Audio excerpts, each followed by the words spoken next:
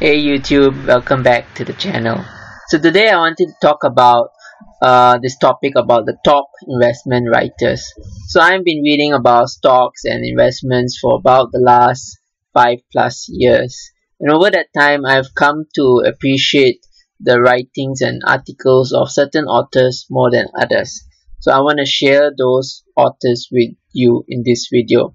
So I have a very simple criteria. Basically, the author should have skin in the game and a trackable portfolio so that he is accountable.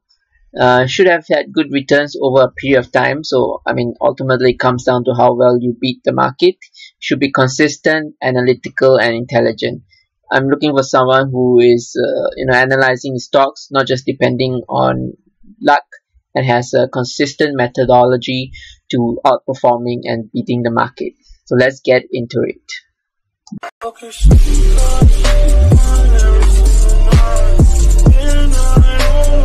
So the first writer I want to introduce you to is this writer called Integrator, and he is on this website Seeking Alpha, and I think he is really the gold standard in terms of investment writers.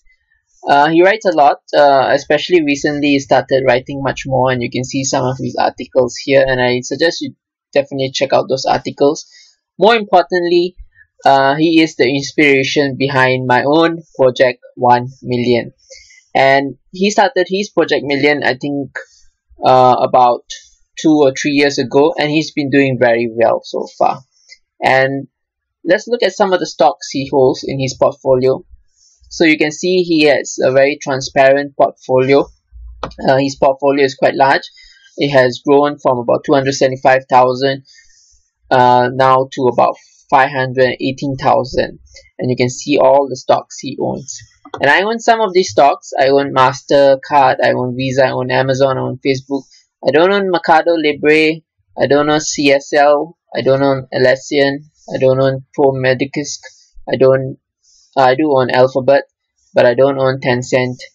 I don't own Nanosonics, I own Alibaba. I don't own Salesforce yet. I don't own the Vanguard FTSE Emerging Market. I don't own Baidu, and I don't own Ctrip. But you can see a lot of similarities in our portfolios. And I think we both concentrate on very high growth and high quality companies with long runways. And I think that is really the best way to beat the market. As long as you invest in high quality companies with long runways, you can rest assured that these companies will continue to outperform. And so when I say high quality, what I mean is actually a very strong moat. And you can see a lot of these companies have very strong moats, and their moats are growing every day. And that's what really pushes up the valuation of these great companies. And so speaking about moats, let's talk about the next author. And the next author is Brian Stoffel from The Motley Fool. And recently I've had the chance to actually correspond with him through email, and we might even get a chance to hear him speak on this channel one day. So I think this headline really speaks volumes, and it can tell you why I'm such a big fan of him as well. So he beat the market, he tripled it over the past decade. And you can see that he is quite a prolific writer as well.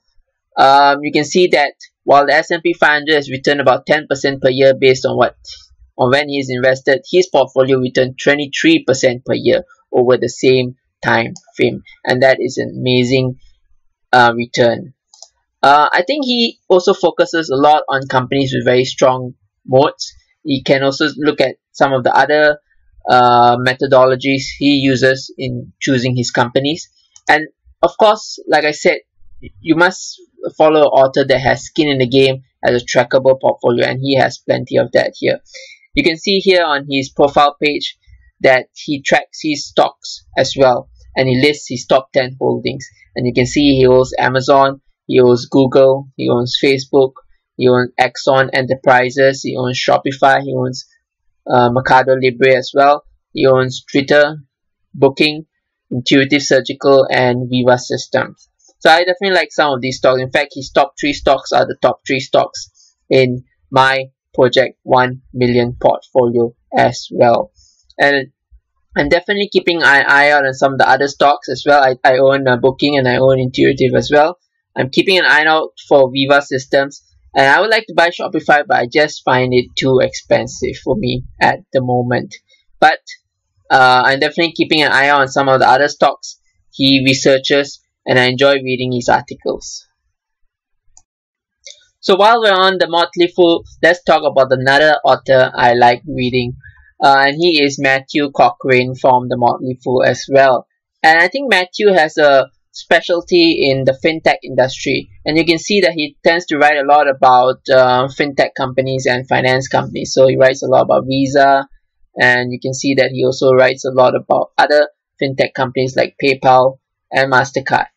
And so like I said, he also has a trackable portfolio, and he definitely has skin in the games.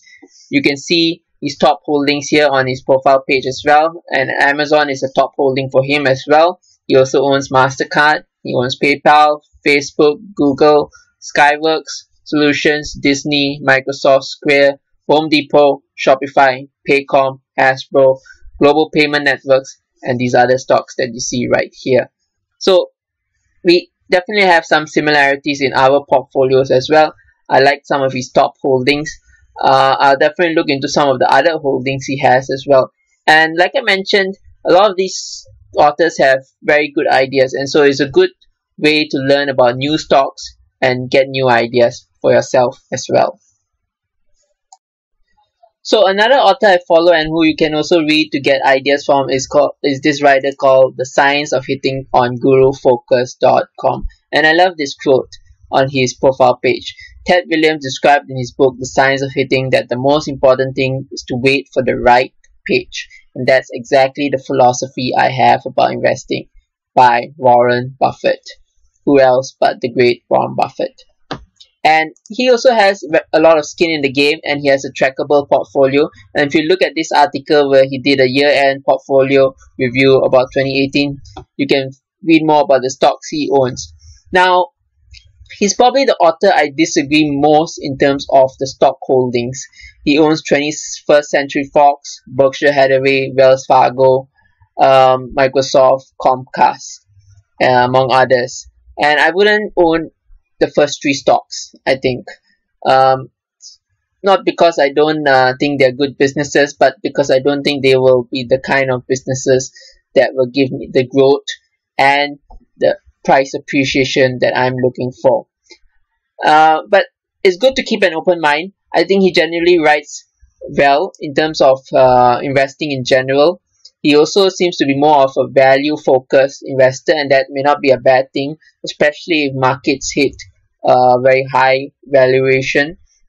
But I think he is also moving towards a focus on higher quality companies. And there are a lot of articles you can see, and he's quite a prolific writer as well. And so I suggest you read some of the articles he has on his profile page. And you can see a lot of these articles about different companies. And recently I came across this article where he talks about, the focus on quality, and overpaying a little for quality may not be such a bad thing. And I definitely agree with him there. So that brings a wrap to this video. I hope you enjoyed learning about these authors. If you have other authors that you think are also worth talking about, drop them in the comments. I'll definitely be interested. And maybe I'll do a sequel to this video if I find the other authors who are as good as the authors that I've mentioned in this video. So please like this video, please comment, please share, please subscribe if you haven't, and have a great day.